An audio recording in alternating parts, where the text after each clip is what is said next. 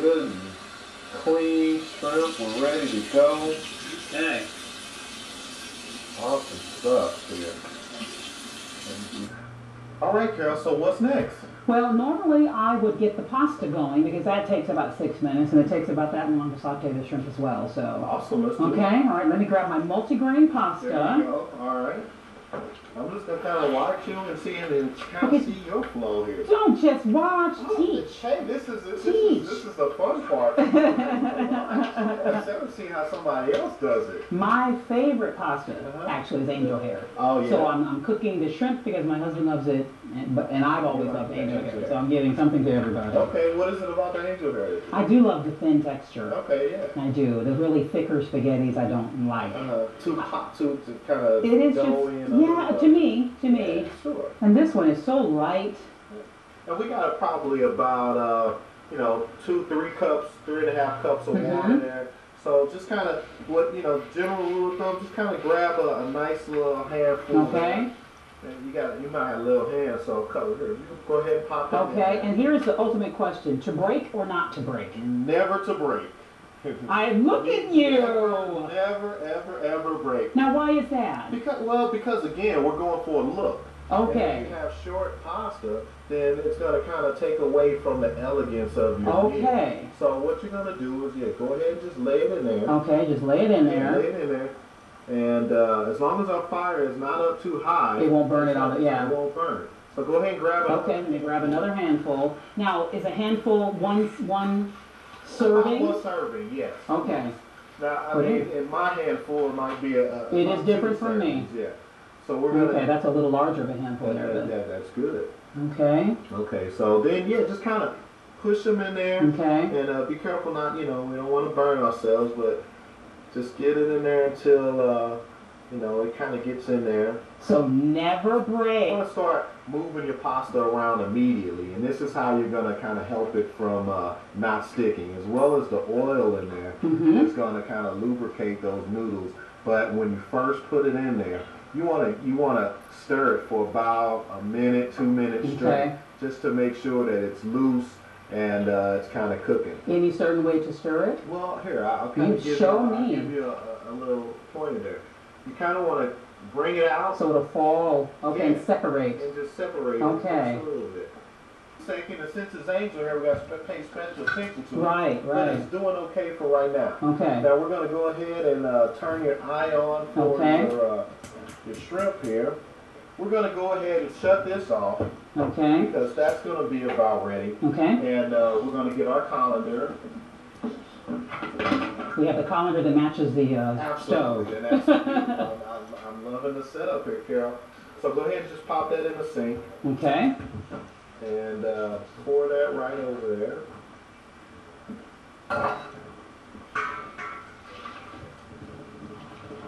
Now here's a question that a lot of cooks have. I'm sure they always forget when to rinse the pasta and when not to. Yes, that is a trick. Well, when you rinse it, of course, you're taking the starch out. Yes. Okay, so it depends on the sauce that you want. If you want your sauce, like if you have a thin red sauce and you want it to cling to that pasta a little bit, don't rinse your pasta. Okay. Because the starch is going to help that red sauce kind of stick to that pasta. Okay. Okay, now if you're having a cream sauce, for instance, you're going to want to go ahead and drain that and rinse it, because you don't want your cream sauce to kind of get thick and curdle on it. So we're going to give it a quick rinse in some warm water, because this, it's about a 10-15 minute deal you got going on here. This is fast. I can come home from work and they have food 30 minutes later. There you go. Not done. Yeah. Oh, that smell is already.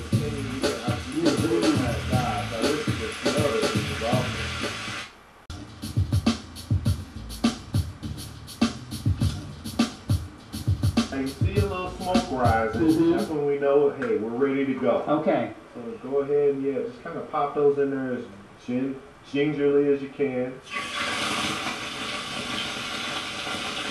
And about the time I get all this in and saute it a couple of times. They're about done. Yeah. Oh, that smell is already. I wish you could smell this. This is awesome.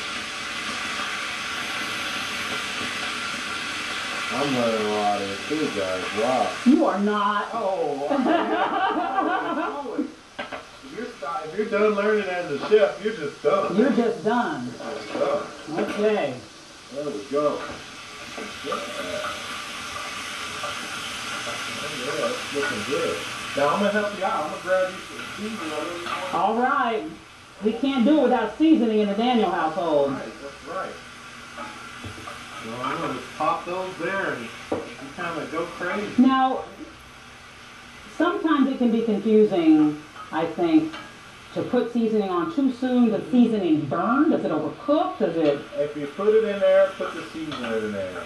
I would go ahead and pop that seasoning in there right now because you want the flavors to be fully extracted from your seasoning.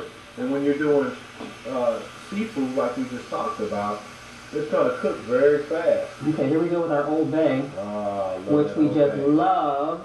Wow, that's a pretty generous portion there. You got probably a couple of tablespoons or 2 on there. That's good. Mm-hmm. We're not afraid of seasoning. They even like spicy food in this house. That's good stuff. Okay. Oh boy. You think that's enough right there? Yes. Hey, you do it. You show me. It's looking good so far. You know what? You're a professional, and I'm not even nervous. You're making me feel so comfortable about what I'm doing. No, and that's what it's all about. At the end of the day, I mean, food is fun. It is not supposed to be intimidating, guys. You gotta realize that it's just food.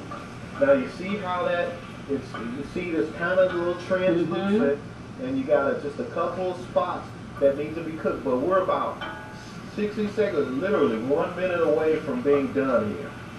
And you gotta taste this. All right. We gotta pull one of these guys out. Would you like a fork? Whatever you're comfortable with. Let's go. We don't need a fork. See, woman after my own heart. Just kind of go for it. Yeah, and here, one of those little take guys. that. You gotta see what's going on. Take that. Oh God. It smells fantastic. That Old Bay, that Italian season. Oh, it smells good. Carol, am I staying for dinner? I think I'm staying for dinner, guys. Oh, that's good. Oh man! I never made this good before. Oh, wow, man! Look at this. I want you to get a close up look at that sauce that shrimp created, man. That is good stuff. A little bit extra virgin olive oil, just some seasoning, some Old Bay. Look at the color on that shrimp. Look how nice and tender that is. Not overcooked. It's perfect. We got some pasta going on here. Now, Carol, I want to share one thing with you. One thing that you could do if you wanted to kind of jazz this up just a little bit. And I would like to do that. Well, good. You can always add, white wine to it, a Chardonnay or a Sauvignon Blanc, anything, a halfway decent wine or even a cooking wine. And just pour it in there right when it's done, and that'll what you call deglaze the pan. Okay. So all of this nice stuff at the bottom here, you're gonna get all those flavors mixed in with that white wine, and you're gonna have a little bit a different sauce there. Did you bring any with you so I can do it now? I didn't. I might have some. Okay. All right. We'll work on that. We'll make a run to the store That's right. too. We're going to do this again. But it looks fabulous. So Okay. See your presentation. Again, guys, and it's just the simple little things that make the presentation. Place it right in the center of the plate. Just give it a little twist. And that's going to give you. Oh, okay. Height and elevation. Right. Tell me something about putting the shrimp on here, aren't you? I am, but I want you to show You want me to do me it first? Okay. And then we'll go. See, because, it's just those little twists.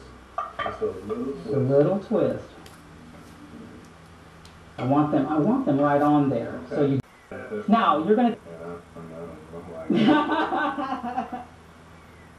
Okay, now I'm going to give you the Okay, before I do this. twist. Okay. The Chef B twist on how you would plate that up. Now this. Okay. We go intimate here. Okay. So what we're going to do is instead of using your spoon, go ahead and use your tongs there.